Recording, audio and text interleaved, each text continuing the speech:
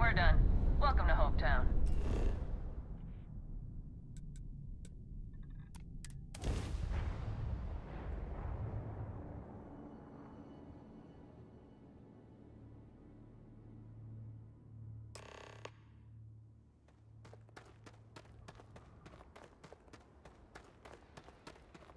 I don't want to hear any complaints.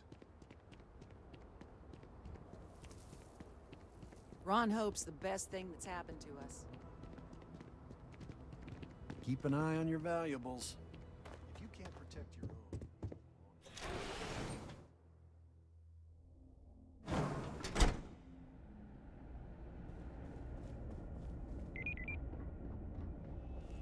My company only uses Hope ships. Never had a problem with it. We'd be dust except for the factory.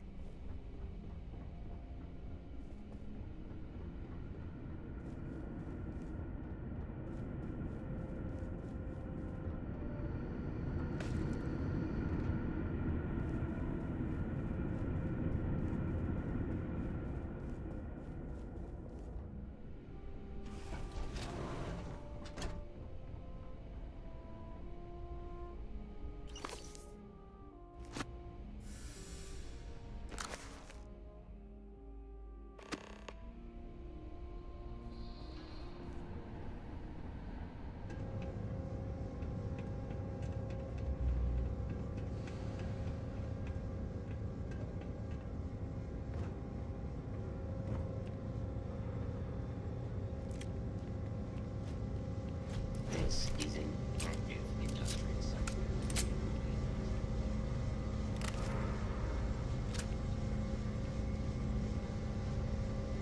That's very generous, Mr. Hope. It's well earned, Birgit. Off-worlders. We set some ambitious goals. Good to see you again. Well, I've just received a report from the Marshal about your progress. He said you had a promising lead on the mercenaries who stole my ship. I trust you're here with good news?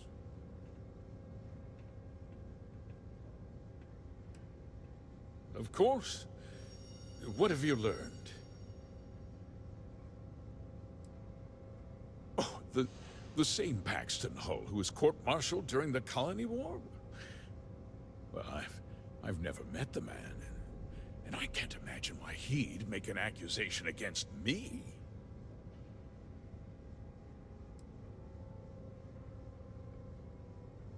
I see. I'm impressed, Deputy. It's clear you have a bright future ahead of you. What's going on? What is this about, Mr. Hope? Nothing that concerns you, Birgit. In fact, why don't you make yourself scarce? I think I'd like to hear what the deputy has to say. The cards are on the table. So why not? The truth is, we've been falling behind the competition. Significantly so. We needed solutions. A few years ago, I began to diversify. We started to research chemicals, fuel, those sort of things. We developed an experimental fertilizer. And it failed utterly. It wiped out entire crops. I was prepared to write the whole thing off when we made a discovery that changed everything. Turns out, our fertilizer was transforming the soil, bolstering its mineral content tenfold.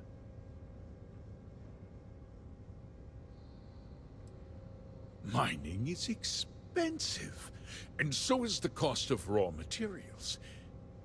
My mineral-enriching fertilizer solves several problems at once.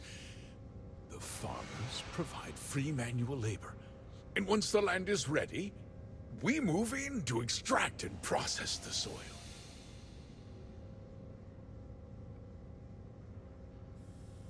I never intended for anyone to be hurt. I told Hull to buy the land, not take it by force. Unfortunately, farmers can be stubborn folk. and I couldn't risk any witnesses. I can't believe what I'm hearing.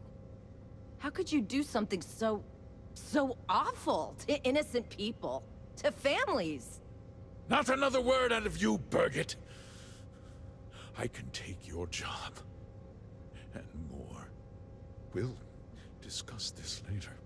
In any case, I suppose the gig is up. I give you my word that I'll call off the operation and return the land to its rightful owners. Like I said, I give you my word. Besides, the work was just about done. With that resolved, let's talk about you. As a member of the Council of Governors, I'm authorized to award you a substantial bonus. And of course, we'll both agree to forget about my little cost-cutting endeavor.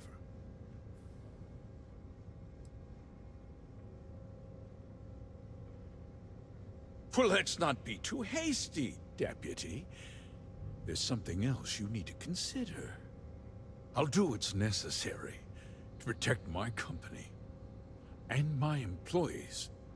If you tell anyone about this, you're risking their livelihoods. Do you really want to put all these people out of work and make their families suffer?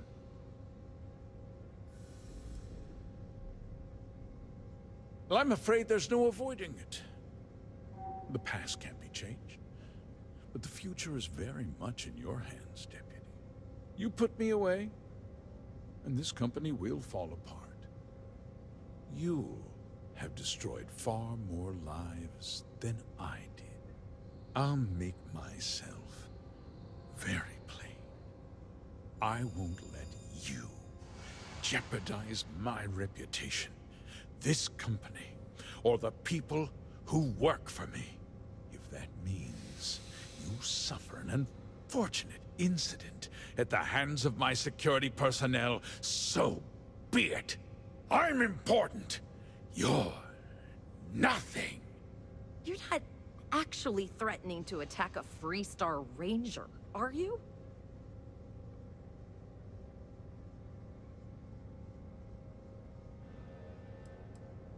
You just threatened a member of the Council of Governors. On my authority, you're stripped of rank, declared an outlaw. Guards! Dispose of this criminal!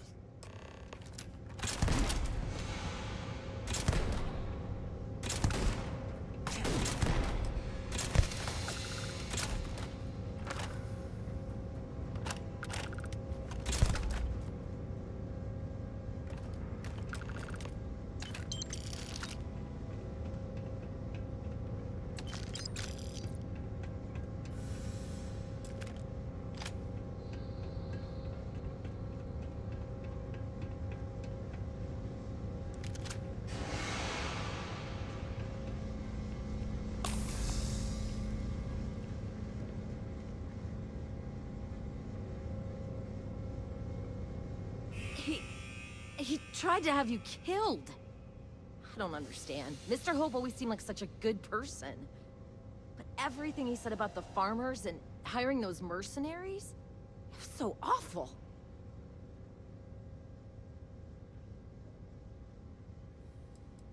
He never seemed that complicated to me.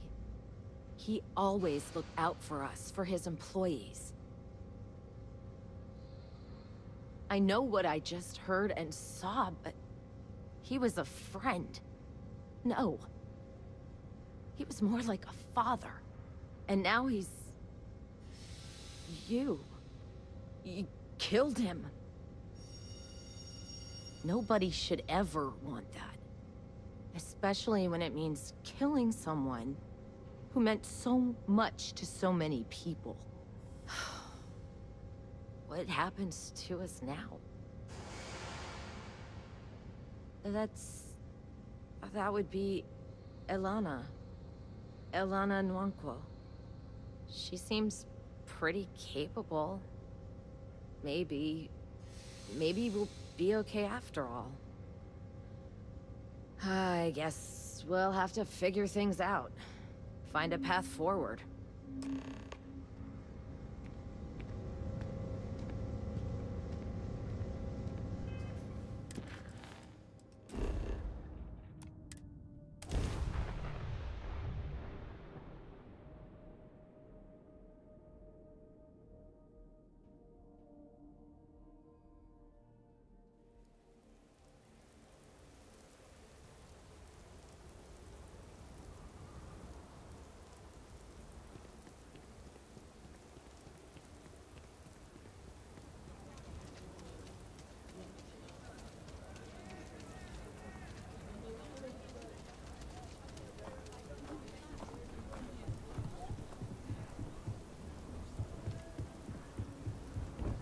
Probably walked and stuff.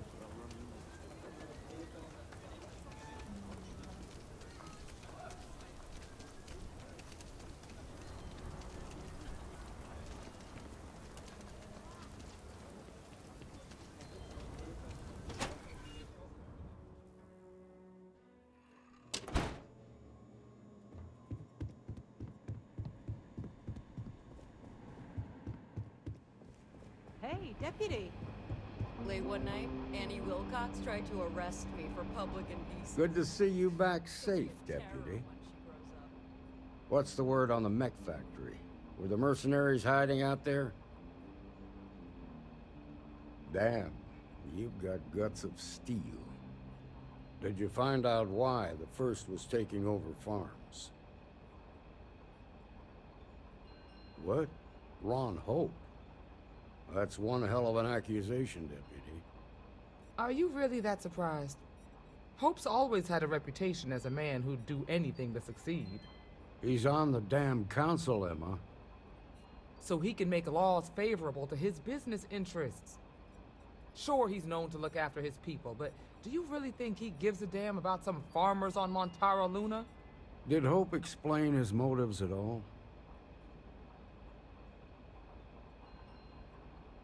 That has a familiar ring to it. I recall hearing about some Hope Tech initiative to help farmers. At the time, I just figured it was a PR stunt. Seems a little more sinister now. Please, tell me you've got some evidence to back up these extraordinary claims. All right, let's see what you've got. Interesting. Yeah, this is pretty damning. Especially this last bit about destroying the slate.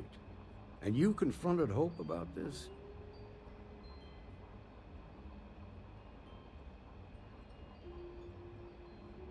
Damn. This is going to send shockwaves throughout the Freestar Collective. If the people can't trust their leaders, anarchy could follow. Have a little faith, Daniel. We're not the United Colonies. One bad apple won't spoil the whole damn barrel. Easy for you to say. You ain't the marshal. Not yet, but you ain't gonna live forever, old man. While we've got you here, there's one last piece of business to take care of. Emma, would you please? With pleasure, Marshal. When you first joined us, I told you that you'd undergo an evaluation process. There's one thing left to do. A simple question. Do you feel ready to wear the badge of a full-fledged Freestar Ranger? Good. Duty and honor are the backbone of the Freestar Rangers. Marshal, I approve the deputy for advancement to the rank of Ranger. Thank you, Ranger Wilcox. In your time serving as a deputy, you've shown exceptional courage, fearless tenacity, and a high regard for the safety of our citizens. By the authority granted to me by the Council of Governors, I hereby promote you to the rank of Ranger. Here's your badge. Wear it with pride. But don't forget the solemn responsibility it represents. I know you will, Ranger. Let's hear it for our new Ranger. Well done. Way to go. Great job, Ranger.